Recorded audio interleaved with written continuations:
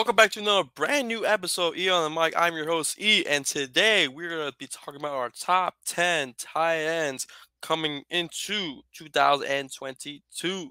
Now that's gonna be interesting here. Here we go. We're gonna start off with our tight ends today.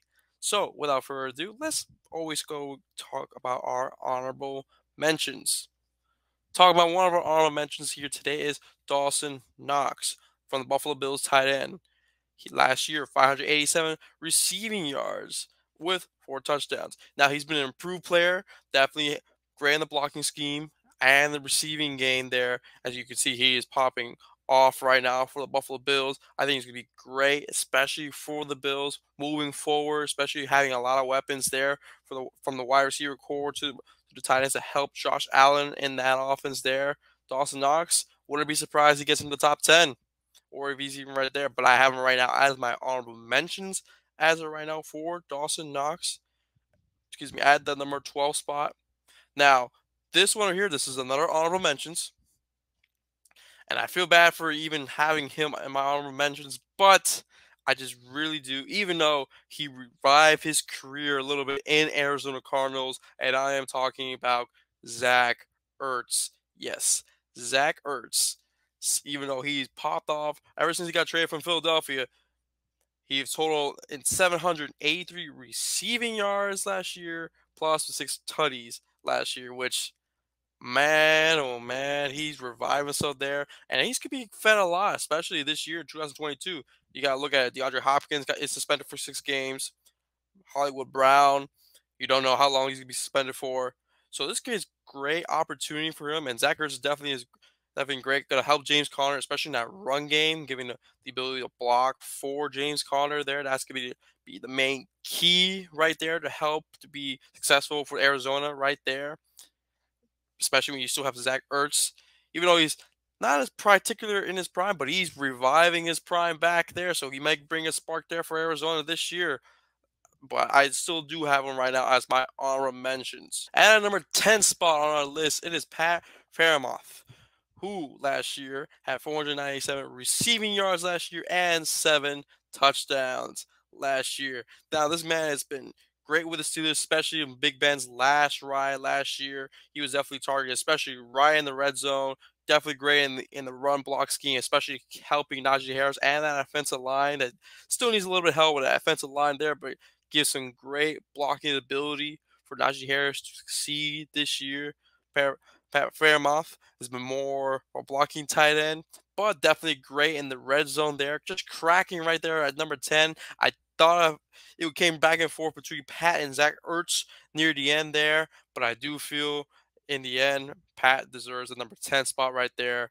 Now, I wouldn't be shocked if I see Zach Ertz up there if he has the same success from last year, that little spark that he got, especially after getting traded from Philadelphia to the Cardinals. If he gets that spark there, getting that bounce back right there, especially will be targeted more, especially with weapons down in Arizona. Will not be surprised by that at all. But as of right now, I do have Pat from the Steelers, who's still going to be fighting for some targets there from George Pickens, Claypool, and Deontay Johnson. So it's going to be very interesting there, but he's going to be very valuable in the run block scheme for the Steelers to succeed in the run game. That's why I got number 10 on my list. Going to our number 9 on our list is TJ Hawkinson. Yes, I have TJ Hawkinson there going for 587 receiving yards last year. Had a down year, especially everyone had him really high last year going at number 5, and I was in one of those trains where I had him at the top 5 last year. Now I have him right there at number 9, wasn't expecting that type of season there. He had some injuries there and there then, but just never live up to the hype, the moment, especially at being the number 5 for the top 5 tight ends in the league, especially. Now he's still great, brings a great valuable in the block game. Still a little bit disappointed in the receiving game. We thought this last year was gonna be the year where he spikes up to 1,000 receiving yards, but instead he is right at 587. Yes, injuries did came a part of his deal there. You still got Jared Goff there. You look at the weapons around him right now: St. Brown, DeAndre Swift, Williams when he comes back healthy. Will he get the same targets as he did 2 years back when he had Matthew Stafford with Jared Goff this season? We'll see.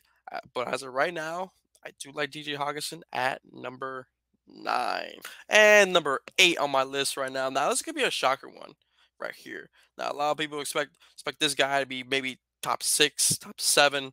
I got a number 8, and that is Mike Gesicki. Yes, I have Mike Gesicki at number 8. Yes, I'm a Dogs fan, but that don't mean nothing. I have him at number 8 on my list here.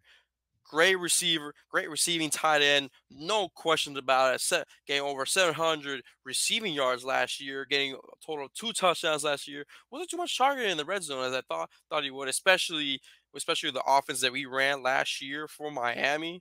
Especially the tight ends were getting left and right for a nice tutties right there, left and right for the picking there.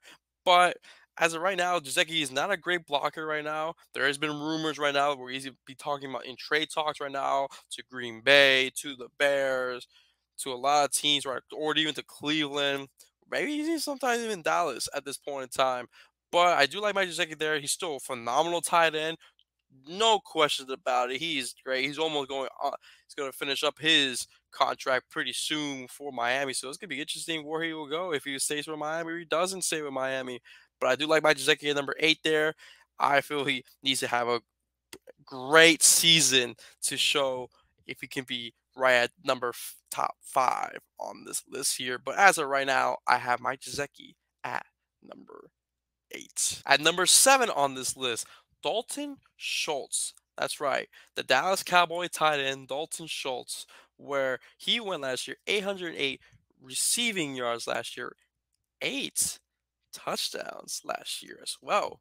Having a phenomenal year there, becoming a great blocking tight end for the Dallas Cowboys, especially in that run game to help Zeke and Pollard in that run game to help that offensive line as well, who's been a little bit banged up and trying to recoup that Dallas running game that hasn't been seen since a few years back when they were fully healthy.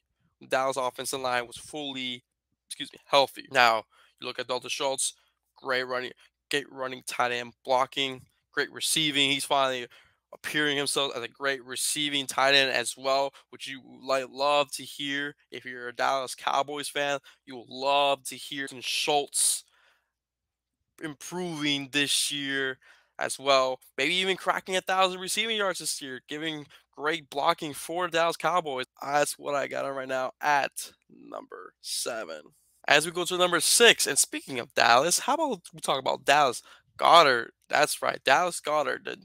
The tight end has been blooming for the Philadelphia Eagles since trading Zach Ertz away to the Arizona Cardinals. Dallas Goedert last year, going over 800 receiving yards, getting 6 tutties in the making there for the Philadelphia Eagles. Right there, he's been a great blocking tight end and receiving tight end as well. You love to hear that, especially if you're a Philadelphia fan. Now you look at the weapons surrounding him right there. You got A.J. Brown, Devontae Smith, Watkins, Miles Sanders. You have a lot of weapons to even Jalen Reagor, to also look at.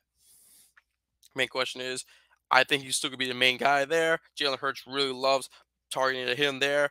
No, he will be spreading the ball around, but last year, if you notice, he loves spreading around between Smith and Goedert, especially in that offense there. I wouldn't be surprised if I see him cracking 1,000 receiving yards. And I have him right at number 6, almost cracking at number 5. I almost have him right there at number 5, but I just have him right outside of number 5 currently, but I do have him at number 6 on this list. Going through our top 5s now, we go look at Kyle Pitts. That's right, Kyle Pitts, the rookie from last year, going 1,026 receiving yards, but only going for 1 touchdown. That came from the London game. Now, he's been a great receiving tight end, no question about it. Just needs a little bit of work more on the blocking game. I think he just needs to improve on that a little bit more to improve, especially as a number 5 tight end. It was really close between Goedert and Kyle Pitts there, but I do, especially Kyle Pitts last year, getting 1,026 receiving yards. I think he could be blossoming. Now it's going to be a different quarterback now, from Matt Ryan to Marcus Mariota. But I do feel Marcus Mariota will feed into Kyle Pitts there.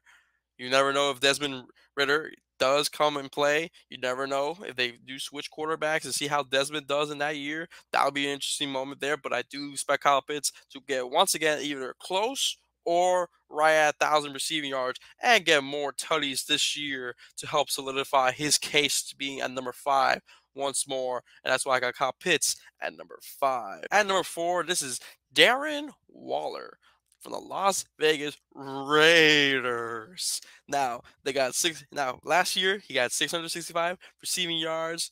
Going low this year too with 2 touchdowns there. He has some injuries from this year alone. That's why he was very limited to the receiving yards that he has currently right now. Last year he was phenomenal. The previous year, excuse me, he was phenomenal. The previous year, going for more than 800 receiving yards.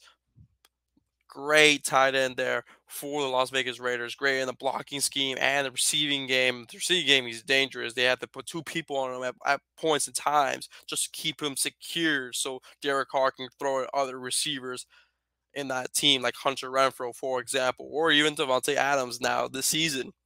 That's gonna be interesting here. Hopefully, you want to see a healthy Waller succeed this NFL season, especially the 2022 NFL season for Las Vegas Raiders. Especially that division could be even tougher than it has been in the past few years. Besides the Kansas City Chiefs, there, maybe you want to say the Chargers in there as well, or even the Broncos. But the Broncos still are in the works right now, and they could be in playoff contention as well. So it's gonna be interesting AFC West there. But I do have Darren Waller at the number 4. Going to number 3 in this list. Now, I have Mark Andrews at number 3 in the top 3 of the tight ends here. 1,361 receiving yards. This is his first ever 1,000 receiving yards in his NFL career, going for 9 touchdowns.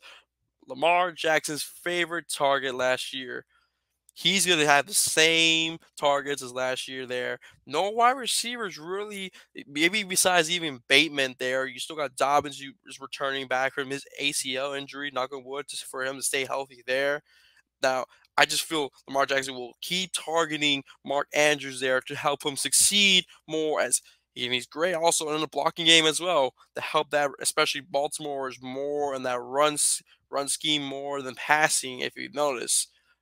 But you gotta love Mark Andrews there. He is also solidified as a nice young tight end that's coming up. Wouldn't be surprised if you start seeing him more in the top 2 in the next year or two. Right now, I have him right now on number 3 on my list. But Mark Andrews, watch out. Ooh, going down to the last 2 now on this list here. Now this could be interesting here. Now this is where the huge debate comes between these 2 tight ends right here. This is where it comes down to these 2 tight ends here. You hear about George Kittle and you hear about Travis Kelce a lot. This is gonna be interesting. I wish it could be like a 1A, 1B type of thing there, but we do gotta do our 2 and 1. So number 2 on this list here will be George Kittle. Why did I say George Kittle at number 2? Well, let's talk about his stats real quick. 910 receiving yards.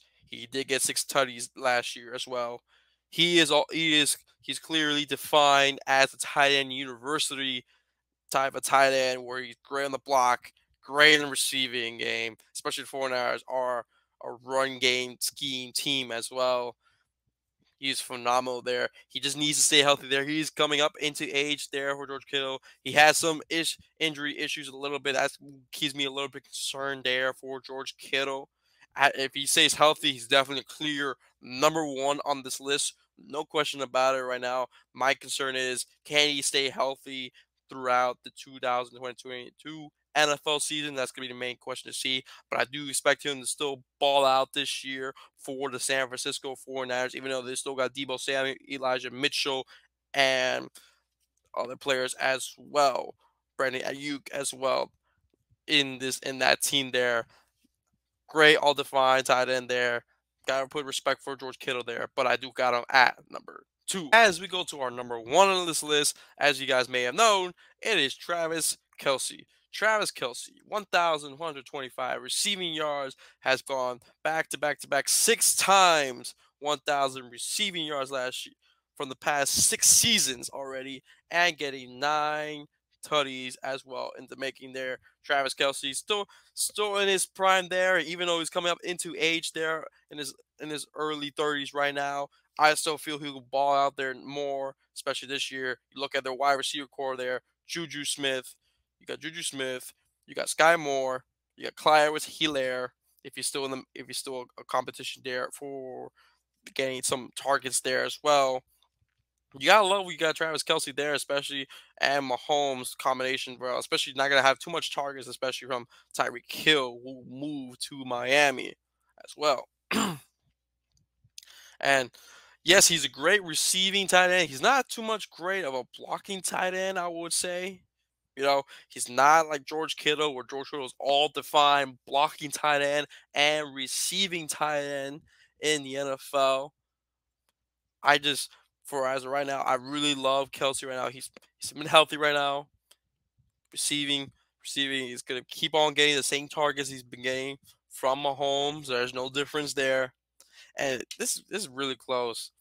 If Kittle stays healthy, I wouldn't be surprised if I see Kittle at number one. It can go either or, especially for those two right there, for Travis Kelsey and George Kittle there. That's gonna do for this episode there for the top 10 tight ends in the coming to the NFL 2022 NFL season. Let me know what you guys think in the comment section below. Let me know. We still got one more left in this series, and that will be the online. That will be next week to finalize this series.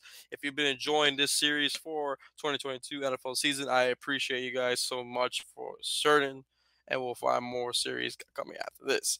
But until then, I want to say thank you guys for listening to this great episode, Top 10 tight ends. Until then, I will see you guys in the next episode. Until then, take care. Peace.